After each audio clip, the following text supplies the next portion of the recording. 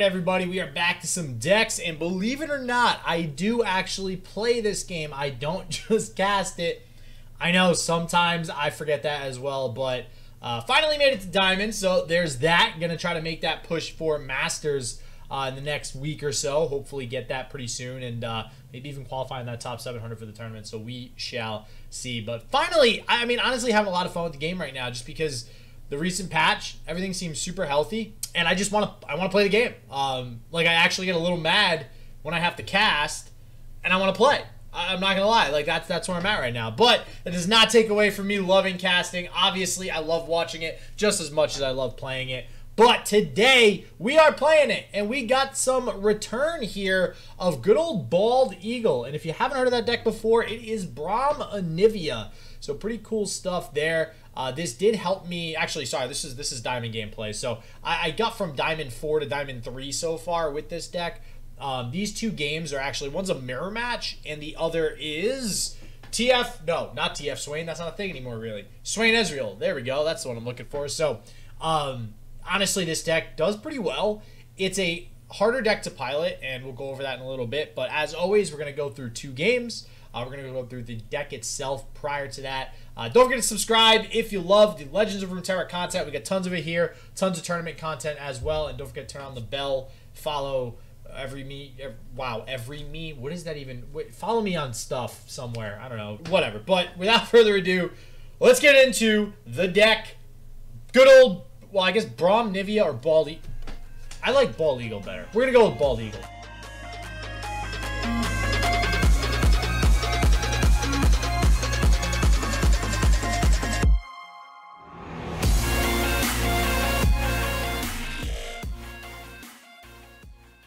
Alright, so here we have it, Bald Eagle. I'm not gonna lie. This is the build. Like, this isn't rocket science.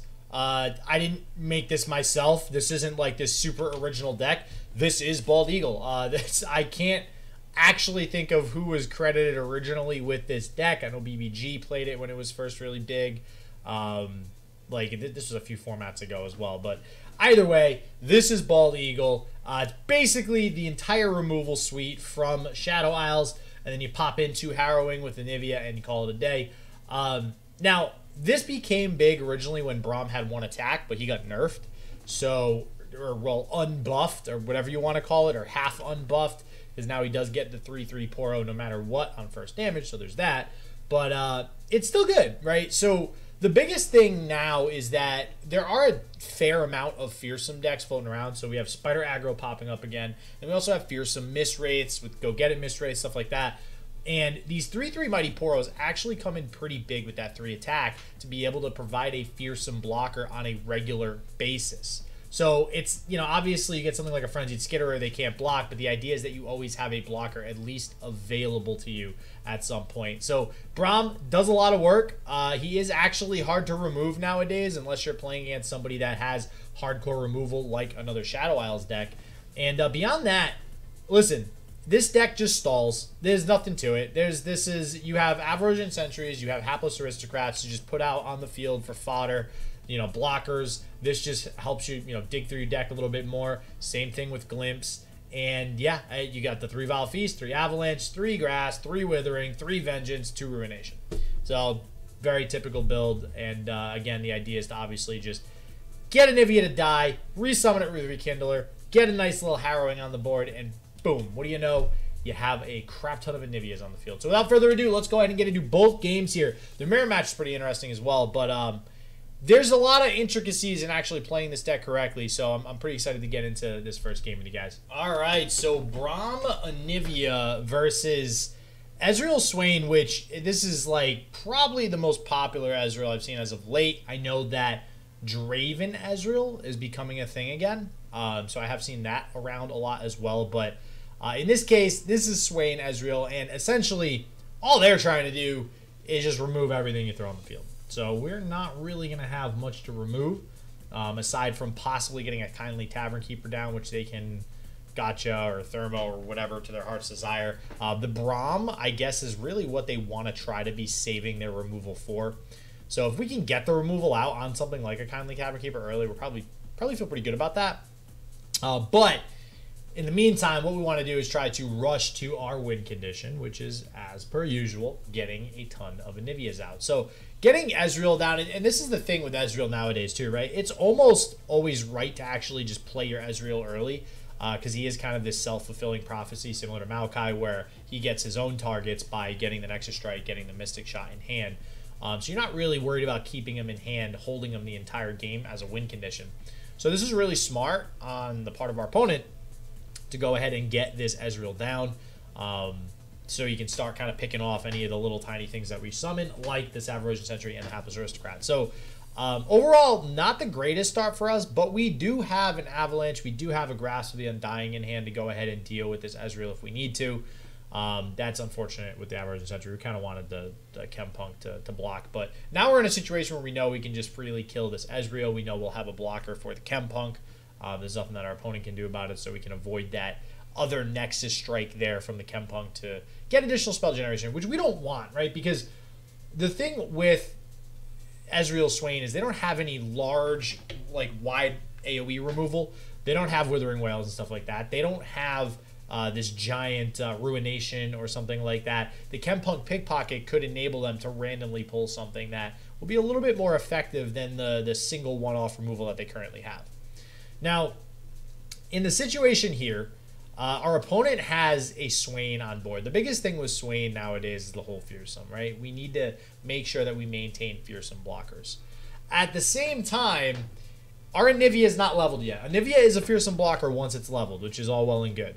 But we do need to get Anivia on the board. So what's happening here is actually really unfortunate in that they removed our only Fearsome blocker. They also stunned the Anivia, which means we can't get in that nice little one chip damage to try to, you know, prevent our opponent from blocking with additional things. This Vengeance, though, is very nice. Generally speaking, you should probably be saving Vengeance for Leviathan if possible, but it doesn't really matter in this deck. So that's the good thing about this, right? Because I know I did a video on what is it? The Back Alley Casino, right? The new and improved Twisted Fate Go Hard deck, which is pretty freaking fun, by the way. So link or pop up or whatever in the thing up in the thing. So if you guys want to check out that video, but that you usually with Crumbles and Vengeance, you kind of got to be careful with what you're using on what, depending on what's in your opponent's deck, right? So you don't want to be crumbling. Like as an example, I don't want to Vengeance this chump up on the field, because I'm getting super low value for my Vengeance, first off, because it's a dinky card that I could probably kill with something else. But second off, the second I use a Vengeance like that, that gives my opponent kind of like the okay to, oh, well, now I can drop a Leviathan, and I know they probably won't be able to kill it. Now, that's the first thought with that original Vengeance, right? The second thought is we need to be saving certain cards for when our opponent does play Leviathan, right? So as an example, we've been passing a lot. This deck, if I were to explain how to play this deck in a nutshell, it would be passing game must be strong. Because you're almost always going to be passing with like full mana at some point, and it feels really bad. I'm not going to lie. It feels like crap. You're like, wow, my opponent can just pass back and blow 9 mana that I just had, right? But it doesn't actually matter, because you need to be always having basically 2 options up. One is Rekindler and one is Harrowing or Ruination, depending on how you look at it. Harrowing if you're on the offensive, Ruination if you're on the defensive, right? So right here, our opponent, all right, Mystic Shot, great, gets rid of a Spiderling. That means the Ezreal's leveled up, so we do have to worry about getting the Ezreal off the board. We're at 19 health, so we're not like super worried, which is why we pass again. We're not worried right now that we're gonna die. The Rekindler right now is also not active. Something to note. One of the things that opponents can do is try to play around not killing your Anivia to not, you know, activate your Rekindler. And this is a perfect example, right?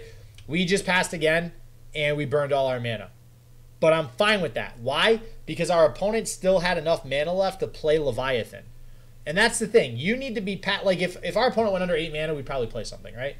Because at that point, we know they can't play Leviathan and get it to stick. Now they're passing back, expecting us to play something. Nope, not going to happen. Go for it again.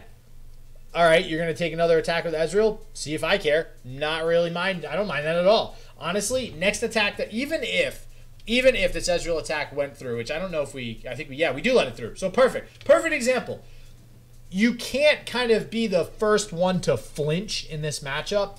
You can't get scared too easily. You have to have very strong resolve in this matchup. Like, that Ezreal, that Nexus Strike means nothing.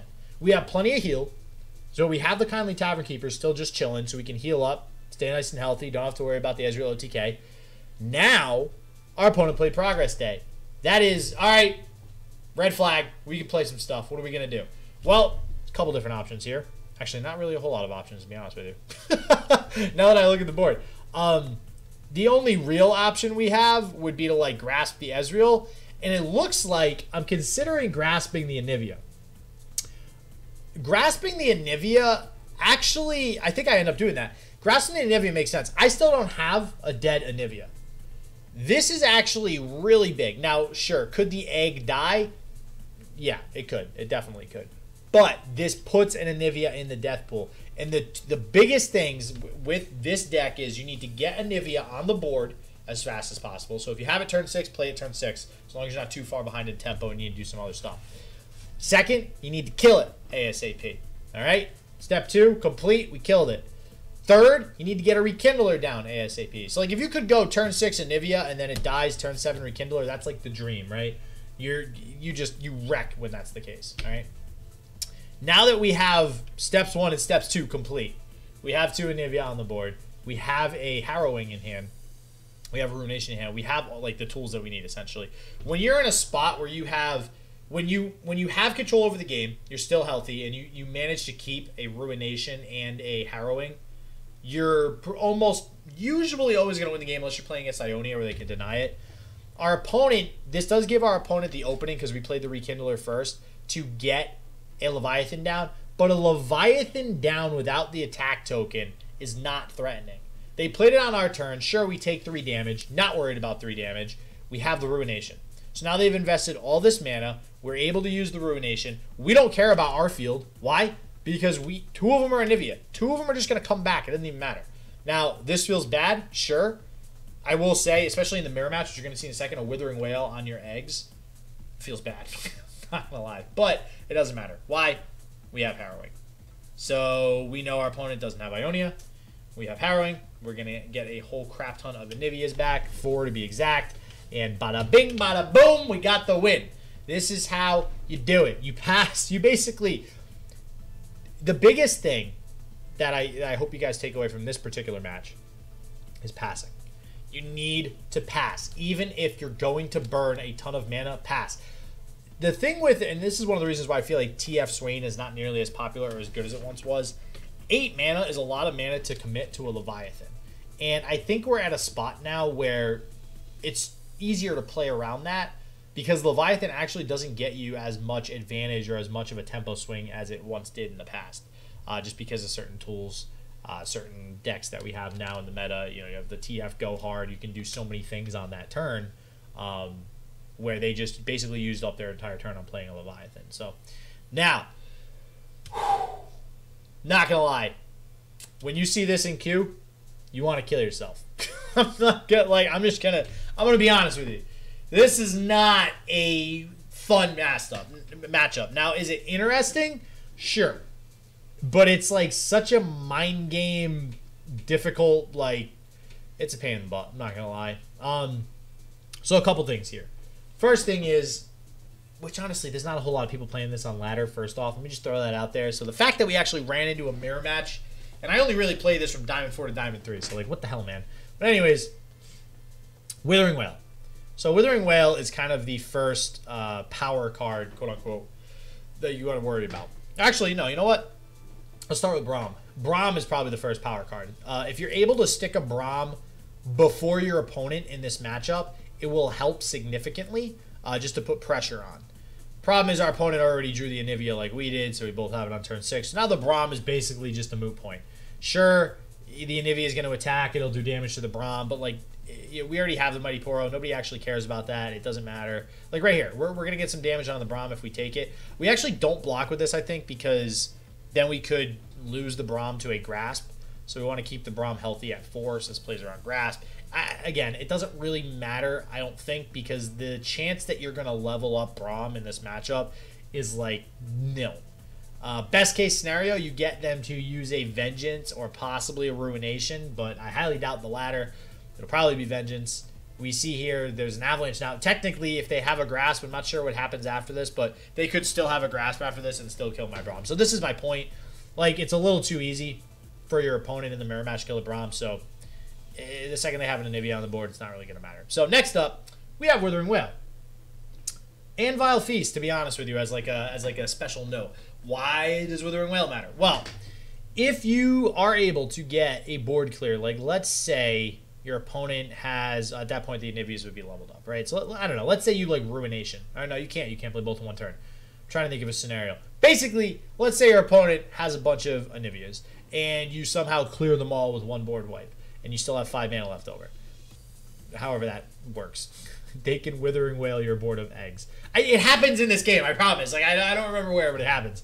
So, but that is a really big swing if your opponent is actually able to delete all of your eggs and make it so that Anivias don't come back, which basically limits you to you either get a Harrowing or a Rekindler or you don't. It's your only 2 top decks that are going to get you back in the game.